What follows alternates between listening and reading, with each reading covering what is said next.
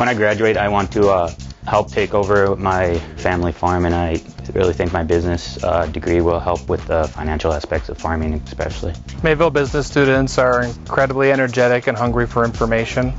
I'm just fortunate and happy to be able to help lead them towards topics of their study that they're interested in. I am currently Mayville State DECA president, and so we have traveled to Fargo for state conferences, and we actually attended ICDC, which is the national conference in Washington, D.C. DECA has helped me a lot with professional aspects and just kind of getting out there and meeting new people and just learning more about how the business world works. I think faculty here understand that we're setting students up not just with content knowledge, but the ability to succeed in life. The really neat thing about Mayville, it's like a family. From the community to the faculty and staff, we take in all the students as our kids from semester to semester, and it's fun to watch them grow up.